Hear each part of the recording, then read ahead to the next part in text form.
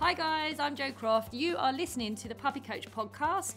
Join me as I share my top tips, thoughts and experiences from my career as a vet nurse and canine behaviour specialist, helping owners form a strong, safe relationship with their dog. Hi guys, so today we have got Abbie Reid with us, who is my Gundog training coach, who Hogan and I spend a bit of time with. I wanted to get her on today because I wanted to just explore the Gundog world with her, just pick her brains a little bit and see if we could get some information for you guys as to how you progress really into the Gundog training world. So Abbie actually was previously, and I didn't know this, a full-time tennis coach. So she did that for 22 years, got herself a little Labrador puppy and was initially self-taught using reference books and DVDs, which actually is a brilliant way to learn. Experiential learning is probably the best way to kind of work through your mistakes and actually get a really good outcome. She then went on to become an IABTC Dog Instructor and gain a Diploma in Psychology. And she's worked for 3 years as an Assistant Gundog Trainer to get experience from a mentor. She then started Riverlily in 2012 and has been running a very successful Gundog training business ever since then. You've been fairly busy, Abbie. Yeah, pretty busy. Yeah, could say that. So, and I know I can never get hold of you, so I know that continues every day, including weekends. Hence why we're doing this on a Friday night, which is great fun. I just wanted to kind of start from the beginning, really. I mean, it's always quite interesting to understand how people come to work with dogs. I mean, dogs are obviously hobbies for lots of people and passion for lots of people, but not everybody goes into actually, producing a business and spending that kind of work time with them as well. So tell me a little bit about the tennis period and, what you got up to there and then your transition into the Gundog world. Well, I guess I started playing tennis when I was 10, so that's like a long time ago now. And I really, really enjoyed it. And my tennis coach at the time, when I was 16, said, look, would you like to come along on a Friday night and just help me teach some of the youngsters? And I guess that's where it all started. I then went away to uni and I got myself a degree in Spanish, just because I thought, I'll go and coach tennis in Spain because it's hot and sunny. However, I never made it to Spain because I actually got a job at a local tennis centre, one of the performance centres in Great Britain, one of the top 2. So I thought, oh my goodness, I can't go to Spain now because I just landed this amazing job at Batchwood Tennis Centre. Yeah, so I stayed there for 22 years. The last 4 years of that tennis coaching career, I'd actually got myself a young Labrador puppy who's now 14, actually, still going strong. Oh, I was going to say, have you still got her? Yeah, that's Maya. Yeah, you might have seen her on Facebook and Instagram. Yeah. Oh, lovely. So yeah, she's amazing. She's blind and deaf, but she still goes for daily walks and goes swimming and everything. So yeah, I got myself this black Labrador working puppy, and that's where it all started, really. So did you just not know what to do with her? Was she a classic high energy working drive black lab? She was a total Ferrari, and between you and me and anyone who happens to be listening, I actually think if she'd have gone to somebody who knew what they were doing, she could possibly be a field trial champion. Oh, She's just amazing, but she had me who didn't know anything. So I didn't teach her to walk to heel. I'd let her off and she'd run off and see everyone, chase birds, chase rabbits and everything in the beginning. But that's when I went and I got myself a Gundog trainer, and it all turned around from there, really, when she was 18 months old. So the Gundog training, now that obviously, we're looking at 13, 14 years ago, and I know for sure Gundog training, that world then was very different to what it is now. And I know we've had a conversation not so long ago where I said to you, I was blown away to find you because I was very hesitant about exploring that with Hogan because I hadn't heard that, some of the methods that are still used in the Gundog world can be questionable. So back then, kind of 14 years ago, what was your experience of that? There was a definite mix. I was lucky because the lady that I went to was a very sort of positive Gundog trainer. There wasn't so many treats on offer. Like I turned up with my bag of treats and that wasn't the norm, but there wasn't any hard handling. I did go and see other trainers who, for whatever reason, didn't train very positively. As if the dog got it wrong, they'd tell it off or more. But I was lucky and I didn't actually go and see anybody who was like that. And if I did, I just didn't go back.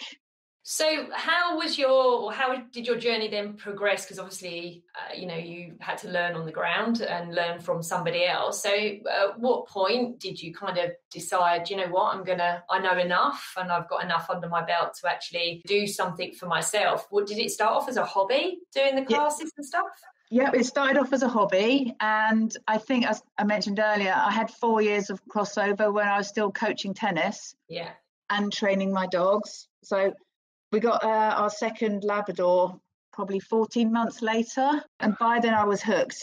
I was really enjoying it. Like, I was obsessed. I was training Maya every day. I joined lots of different clubs, went to all different trainers around the country, just like a little sponge, just learning everything. And I guess what was really lucky for me was Maya was really good. She kind of just did it. You know, after I'd righted all the wrongs that I'd made with her in the beginning. And because she was so keen, so good, it was just really fun, real pleasure to go and learn new stuff with her. Oh, you've seen me work Hogan, and I struggle sometimes to contain my excitement when he does something. I'm in an absolute shock that I've given him one command and he just knows what he's doing. The gun dog world is something that I do for fun. It's not something that I coach in or know anywhere near enough about. So I think they're amazing like that so much of that genetic programming is just there when you find what buttons to actually press. It's just amazing. Yeah, I always say to the clients, like, actually the first time your dog ever stops on the whistle while he's hunting and you give him a command which he follows, it's actually better than the day you get married. It's just the most exciting time ever, because it's like, oh my goodness, I've trained this dog and we're now a team. Yeah. Because you've taught him what the whistle means, you've taught him what a left hand command means, and he's just done it. It does just give you such an amazing buzz that you've got that relationship with your dog. And, I totally get how you would come into the world of working with dogs and then just want to know and know and know more and more and more. If you want to be successful with them, then you have to just make it your life. It's not something you can do for 5 minutes a day. No, I think probably in the last 14 years, I've been training pretty much every single day. Yeah. And for me, like, through Riverlily Working Dogs, is like, we must see thousands of people a year now, and every dog teaches you something new.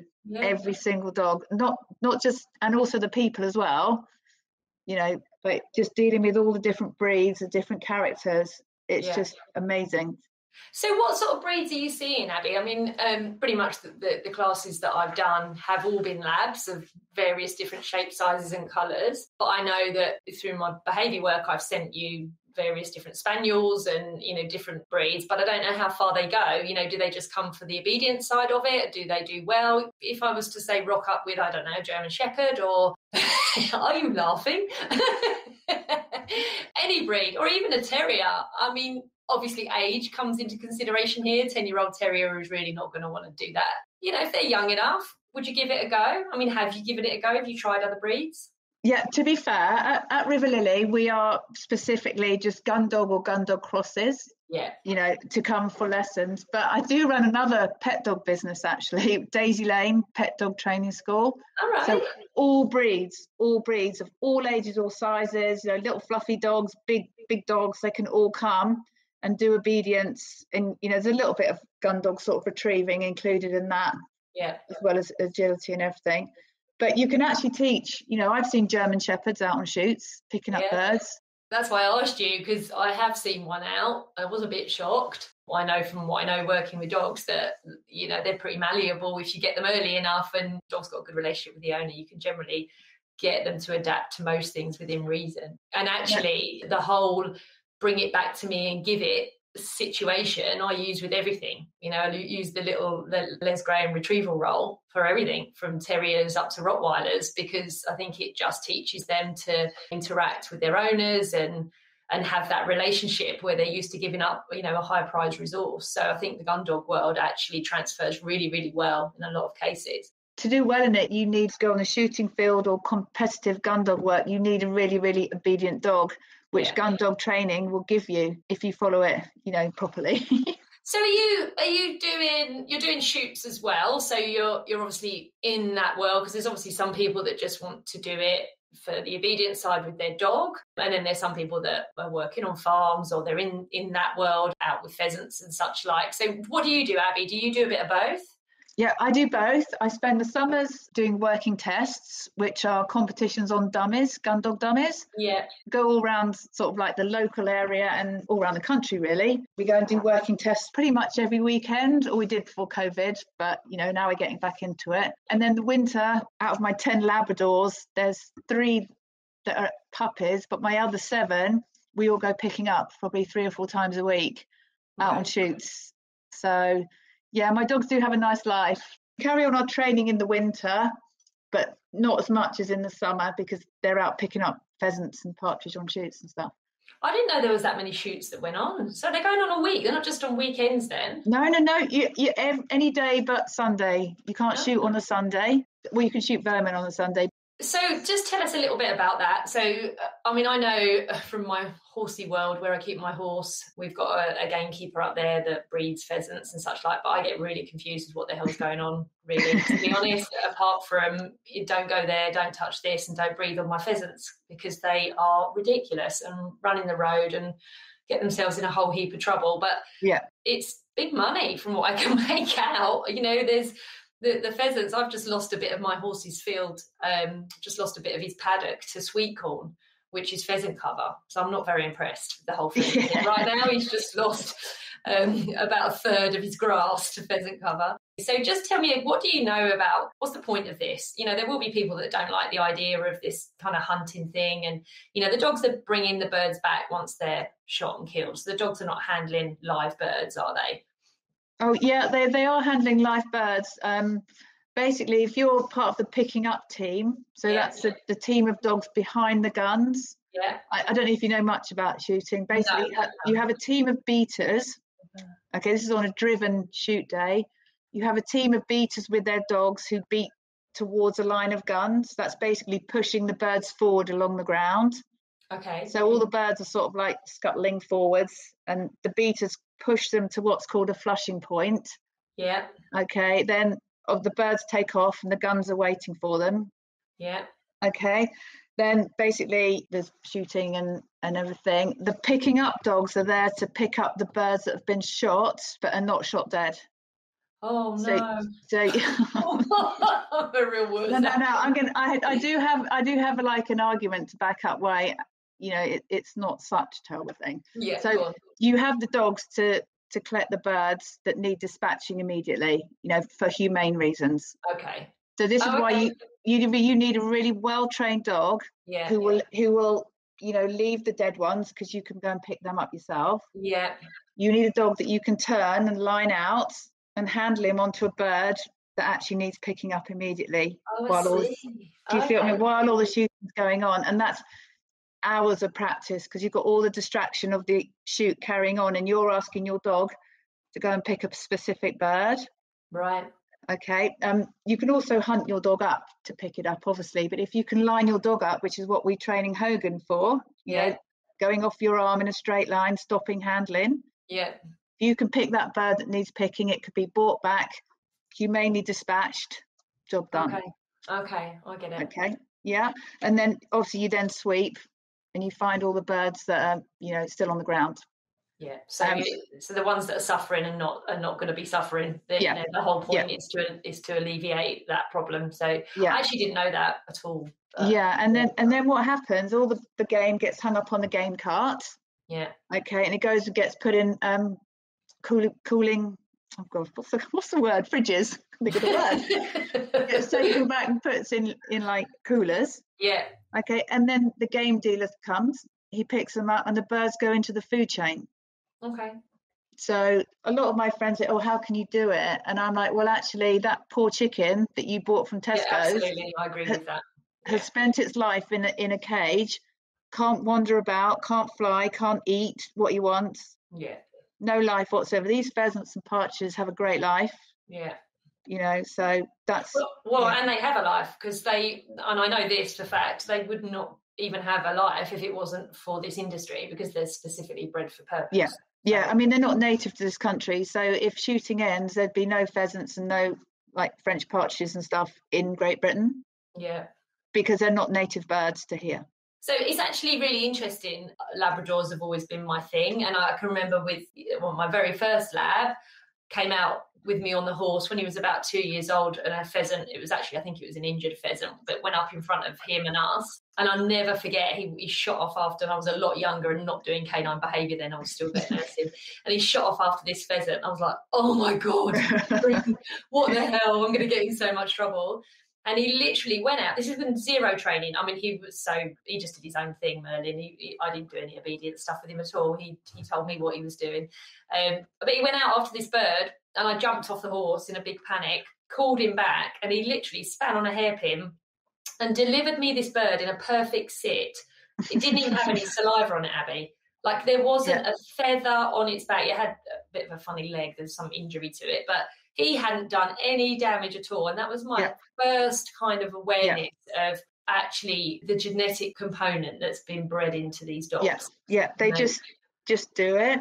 That's why if you have a gun dog breed, even if you never plan to take it on a shoot, I'm always saying to people, you must train it as a gun dog. So if you own a spaniel, you must go and learn about how a spaniel hunts. You know, so when you let it off the lead, you understand how you can train him to keep him close as your pet spaniel. Yeah. Because we're seeing lots of issues at the minute where people are getting these highly motivated young dogs, Labradors, Spaniels, HPRs, you name it, because they don't understand what the breed was bred for, and they just take them on what we call a family walk. Yeah. They get themselves in all sorts of trouble because actually the dog wants to go hunting.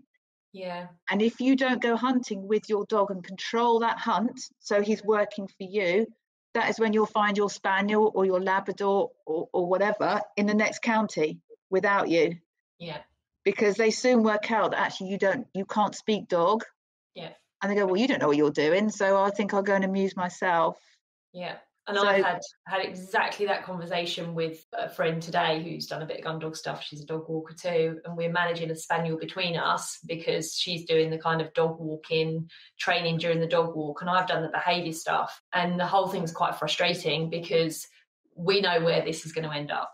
You know, it's the dog is just waiting for that opportunity to have enough confidence to run off and have a nice time after a bird, and that's a done deal. And then later down the line, we're pretty much what I'm seeing now, which is what I want to pick your brains on a little bit. What I'm getting coming to me through vet referral, which is very sad, which is where this has gone terribly wrong, is severe obsessive compulsive behaviours.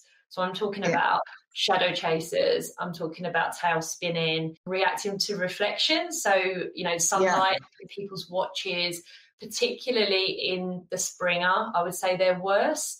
And the working cockers are resource guarding generally. Yeah.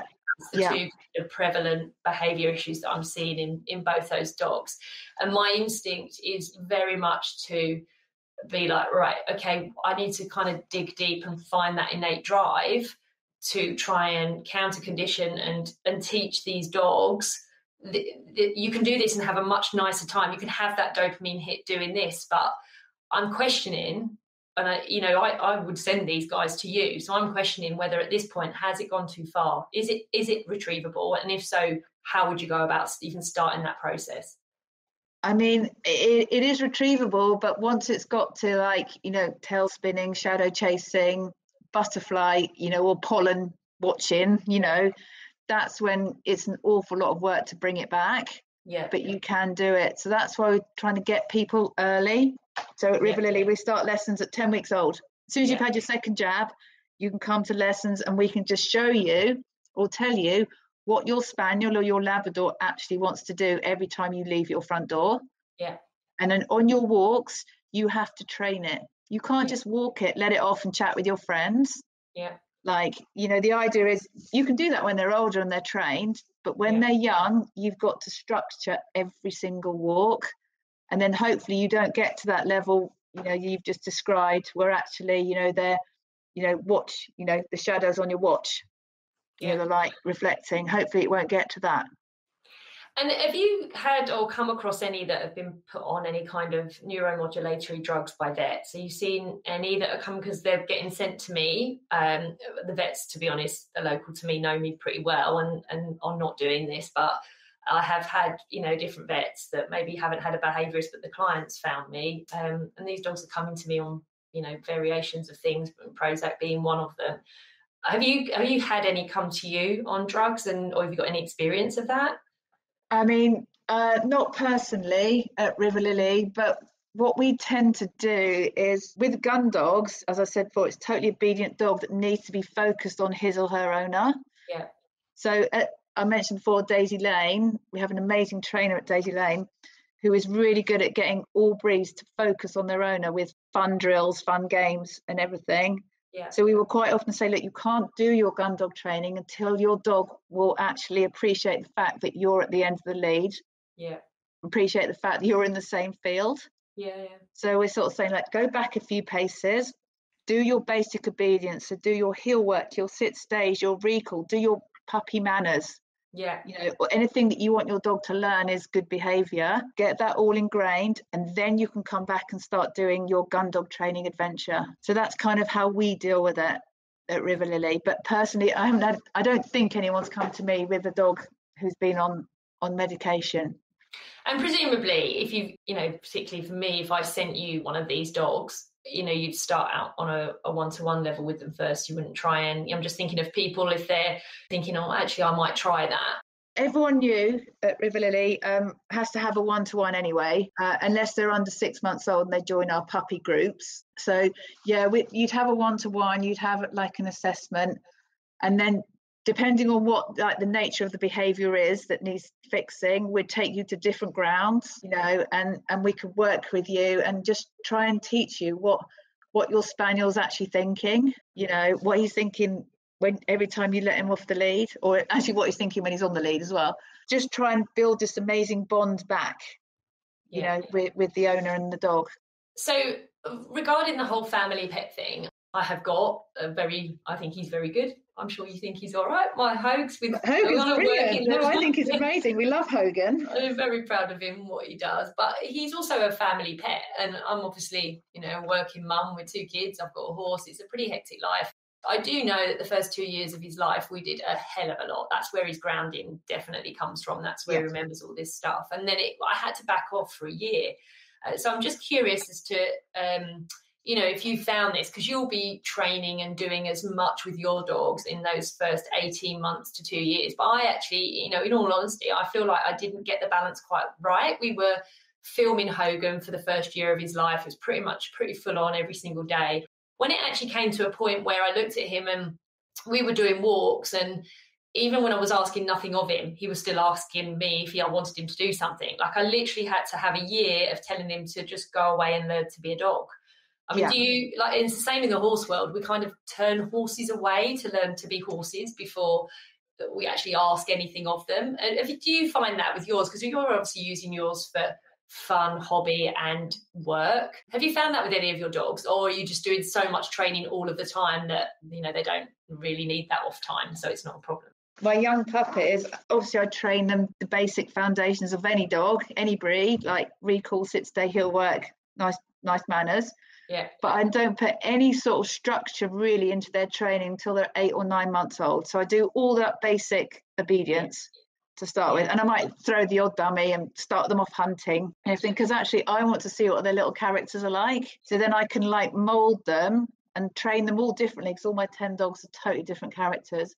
Train them differently, but still to get to the same end result. So what's really helped me is seeing all the thousands of dogs through Riverlily and going, oh yeah, when that dog did that, we fixed it by doing this. Yeah. And I've got all that sort of behaviour and mannerisms in my mind. Yeah. So in answer to your question, I am on them quite a lot from sort of age 7 or 8 months Gundog wise up to about 2 years, and then all the groundwork is in there. And then obviously I do keep training them, keep training, but I afford them a little bit more free time. So, I don't do big group walks, but Rooster, who's now nearly 2, I will obviously go on a little group walk with friends and he can just be a dog. you know, but he's a dog with good manners because he understands the rules are you come back when you're called and you don't tow me around the countryside. Yeah. How is he, by the way? Because the last time I saw him, it was obviously the last session we did before this week, and you were struggling with a bit of testosterone. Oh my gosh, yeah. Didn't he drop his dummy and go for a poo? Yeah. Oh my God, I couldn't believe it. So hopefully that'll, you know, here's me going, oh yes, he's just amazing. He never does anything wrong. And then, yeah, he's a dog. He's a dog, and he's 20 months old now. Yeah. And I think he's just beginning to realise what those bits are between his legs are for. 100%. So he's like going, well, do you know what? I know what I'm doing. I've done it a million times. But there's a pretty girly over there who smells nice. So sort of what I'm doing with him now is I'm going right back to basics. Yeah. I always go back to basics and say, right, okay, got a little issue probably that's coming. You need to grow up. Yeah. So I'm not going to ask you any major questions in your training. Yeah. We'll stick with what we can do until you kind of grow up. You know, in effect, become a man, basically. Yeah. I think that, you know, for me, it's half the battle is just knowing where you're at. I think clients, owners, handlers, whatever you want to call people that have dogs, very much don't have the right expectations, or they have expectations that aren't actually realistic, which then breeds frustration. I think the beauty of obviously where you and I are at with having so much time with dogs is you can just kind of go, you know what, they are a dog. Reading the dog really just becomes second nature, which is obviously what we try and teach, isn't it? I think being realistic, particularly from 8 months to kind of 18 months, which is quite interesting to hear that's when you ramp up your training, because that's what I say to people, you know, don't think you're done at 8 months. You need to be doing more. That's when it changes, because they're growing every day. Every time I say to all my clients, every time they go out the front door, or even in the house when they wake up, they're going to learn something. They're going to learn something. Now, it's either going to include you or it's not going to include you, whatever they learn, you know. And if they learn they can have fun without you by chasing, you know, racing around like loonies with other dogs or anything, then of course they're going to pick that first. Yeah, absolutely. So I always say to people, make sure when your dog goes out, you're on the same page. Yeah. Okay. And he's going to learn something that's beneficial to you. Yeah. You know, because you're going to own him for like 12, 13, 14 years. Obviously, dogs go wrong. Of course they do. I mean, you shouldn't say stuff. Obviously, my dogs chase rabbits the first time they see them, you know, but you have to say, okay, chased a rabbit today, job done. Right, now we're going back and we're going to sort that out. Yeah. You know, and we set up training scenarios where they've got the chance to chase, not real rabbits. It's called a bolting bunny. Okay.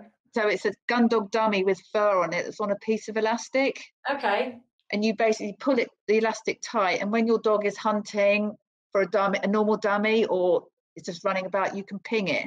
Okay. So this little bolting bunny, you know, looks like it's running across the ground, and you can teach your dog what it should do when that happens. It's all sort of like building up your dog's, you know, learning bank. That's it. I mean, I know for me, the foundations of gun dog training I have used every single day. You know, where I walk in a wooded area every day with a really high population of squirrels and muntjacs, and I can very confidently say I can stop Hogan on a muntjac. My other dog, Marley, does what he likes, which is amusing.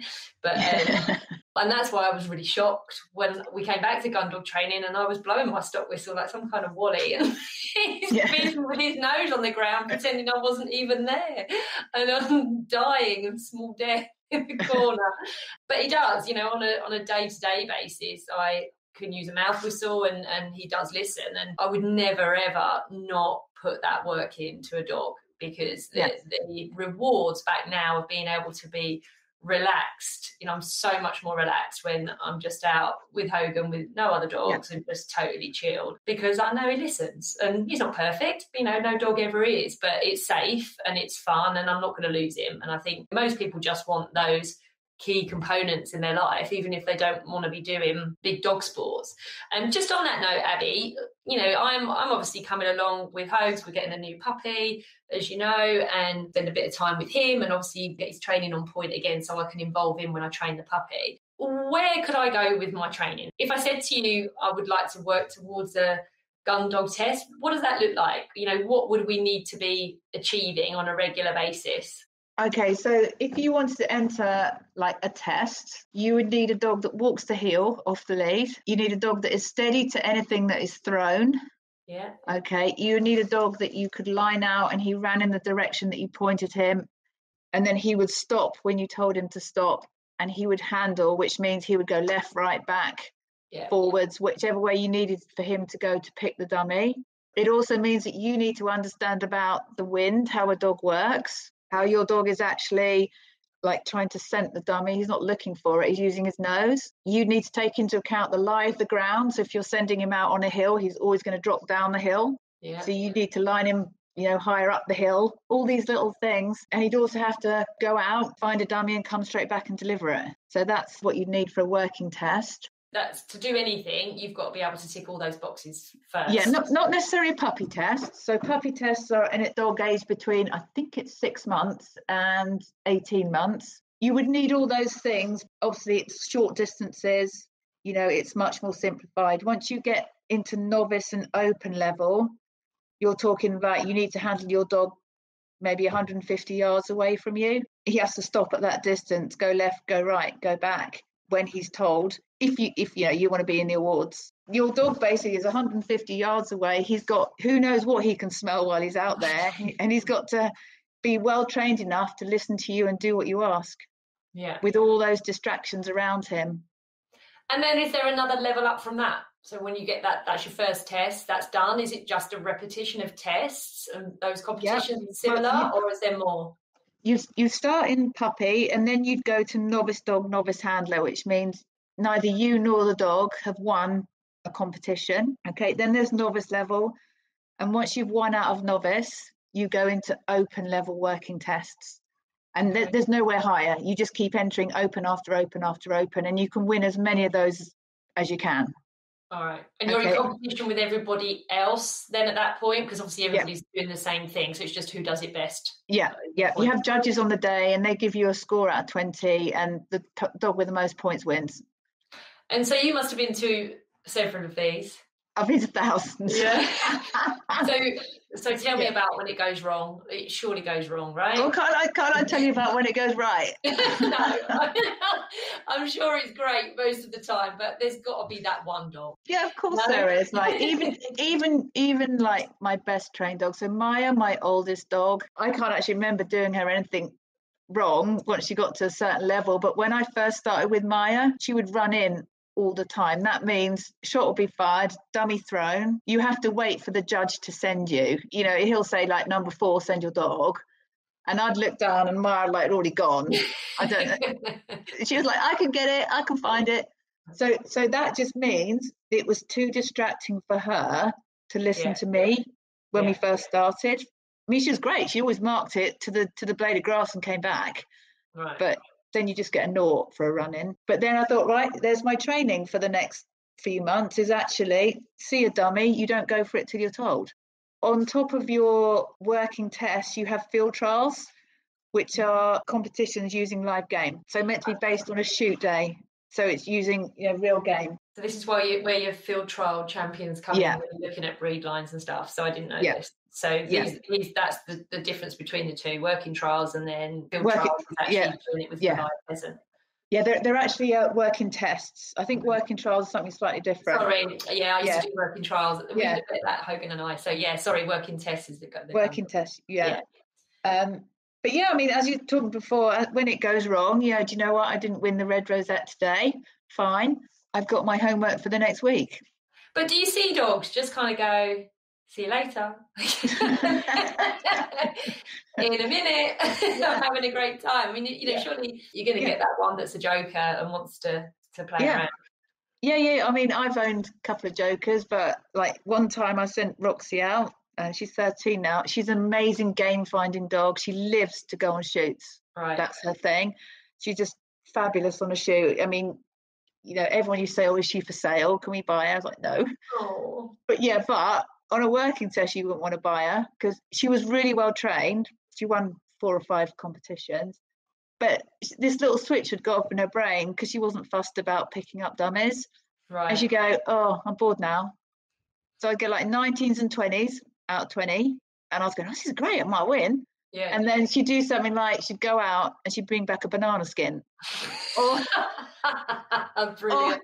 There was a water retrieve once, and she went out there, and there's this really smelly old, like, rotting fish. So like the dummy was, like, say at 12 o'clock on a clock face in the water, and there's a smelly old fish like miles away, say at 9 o'clock.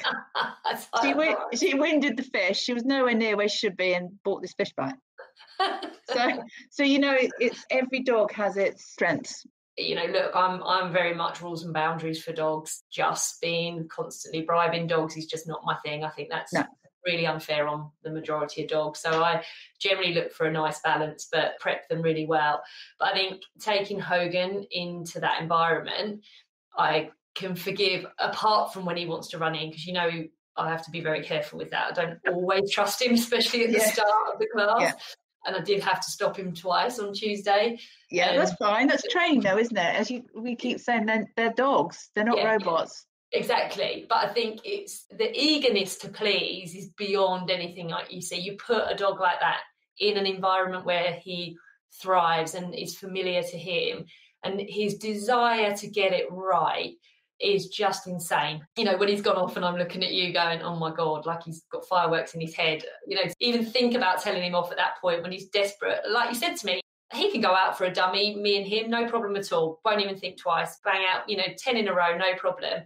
But I'd not taken into consideration the lineup of dogs behind me, because they didn't mean anything to me. And the first thing you said to me was, well, he's got competition for this dummy. That's why he's panicking and running around like a chicken. You can never lose sight of the fact that these animals have got huge hearts and huge characters. And I think I really see that quality time I spend with him. I would encourage anyone, whatever you've got, whatever breed you've got, but to go and find something that allows you to go and practice their innate drive. Exactly. And then this bond between you, it just grows, and you just end up having like a best mate. Yeah. I've got like 10 best mates at the minute. Like, I've seen your truck. Your truck's hilarious now. Like, there's not going to be much room for their heads sticking out the back if you add another one. And then I'm not going to have another one for a long time. 10's enough. Thank you. They're all so different. That's what makes it really interesting to train. But if people just put the extra time in the beginning, you just get this amazing working bond. It doesn't have to be working on a shoot, but just a day-to-day bond. And then your walks will be enjoyable. Your time with them in the house will be enjoyable, because actually, they know that rewards are coming, if they do something that you like. I think that's the thing for me, also to see the dog's perception of a reward. Because, if he doesn't run in, I do give a sly treat, because I really want to mark the fact that he's not budged. But the majority of the time, we don't really use treats when we're in a class. In fact, one of the other ladies that was in the class with us said, I don't see anybody using treats, but I still use them. Well, that's okay. That's fine for you. Don't worry about anyone else. For me, when I watch Hogan work, the joy that just having the dummy in his mouth, and particularly when you add in water, which you know what he's like with water, just like some kind of flying fish, that's his reward, just doing the activity and getting it right. And I don't need to keep putting treats in. Treats to him are irrelevant. If you give him a dummy or a tennis ball or a pile of treats, he will go for the dummy and the tennis ball first. He'll try and grab the treat after, but it's always second. And I've done that little experiment. I just feel you get this real intuitive, trusting relationship with them when you spend this time with them doing what they love to do. Exactly. I always think you use lots of rewards in the beginning, I always say to people, actually, whatever you think is a reward might not be what your dog thinks is a reward. Yeah. So just because you've gone and bought out, like, some treats from Tesco's or whatever, actually, if your dog doesn't like them, that's not a reward. No. If your dog would prefer a ball and you keep trying to give it food, then he will not learn the behaviour that you want him to learn as quick. So work out what your dog finds rewarding, and use that a lot in the beginning when you're trying to teach a behaviour or a new skill. As they get good or better at whatever you're trying to teach them, the rewards become less, because actually they enjoy doing what they're doing. Absolutely. As you're saying. So then, like my older dogs now, I hardly give them any treats at all, because actually the reward is being allowed to go out on that retrieve. Or for a spaniel, the reward might be, okay, you've gone and picked that dummy up, now we can go hunting together. That's what I love about it. And then if you ever have an issue with any part of your training, go back a few paces and bring back the rewards. start using rewards again to say, actually, let's relearn it, and then drop the treats off as they get better again, and then you're off. So with regards to kind of gun dog trainers and training classes and stuff, obviously in the majority of dog training worlds, there is very little kind of regulation or regulatory bodies. In my industry, we have a few who are accredited, but generally even those associations or memberships are in conflict with each other, which makes the whole industry very tricky to be a part of. What's it like in your world, Abbie? Does anybody kind of check? Is there any regulations? Does anybody check what you're doing? Are you a member of any associations? Do you need to be? You don't need to be at all. So your neighbour could set up their own gun dog training business tomorrow. Obviously, there are lots of, the same as in pet dog sort of thing, there are lots of accredited courses and stuff you can do, but there's no one body that oversees it all. Do you find that there's lots of conflict, or do people rub along okay? What's it like for you? Trainer-wise, people tend to rub along. You know, obviously, most of it is word of mouth. Mm-hmm. You know, I just think you can have all the letters after your name. You can go and do all these courses, do this, do that. But until you've had your hands on 1,000 dogs, not literally, I mean, had 1,000 dogs through your hands, training them, I think you need on the ground experience to say, actually, I'm a trainer as such. So you kind of have to do your apprenticeship first. But there are lots of like online courses and everything that you can do. Most of them are good. You learn stuff which can only be helpful. Sure. It's one of my biggest bugbears. It's the same in my industry, that people can just set up tomorrow and call themselves a behaviourist and come out of a city job and you know, do a 2-day course. But actually, there is absolutely a platform for academia in what I do, which is why I've spent the best part of £30,000 getting to where I'm at now academically, because there are things you can't see in the dog. There are, you know, neurological things that you need to understand. You need to understand psychology on a deeper level. You need to understand other people's experiences and opinions to be able to form your own.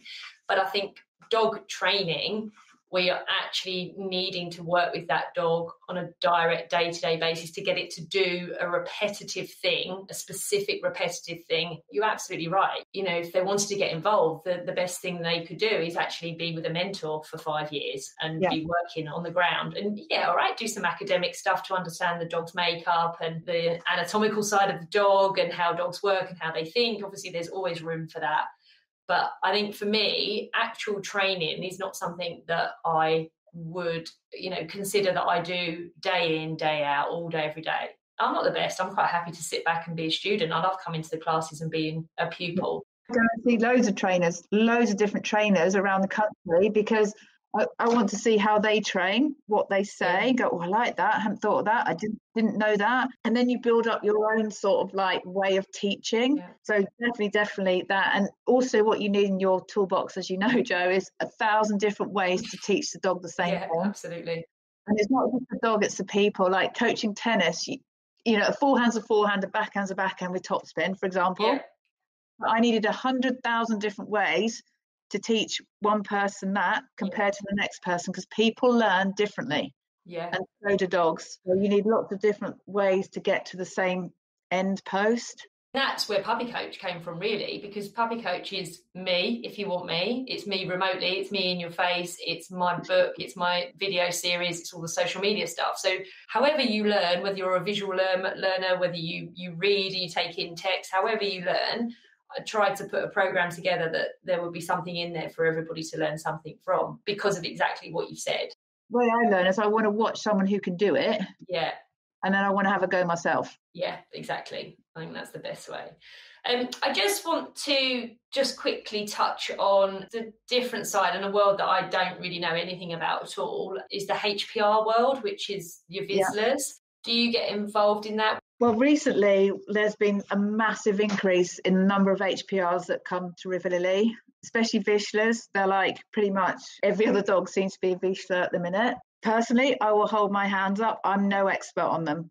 Okay, so if you come to Riverlily, you'll sign your terms and conditions that will say, actually, we can help you with your retrieving and your general hunting. HPR stands for Hunt, Point and Retrieve breeds.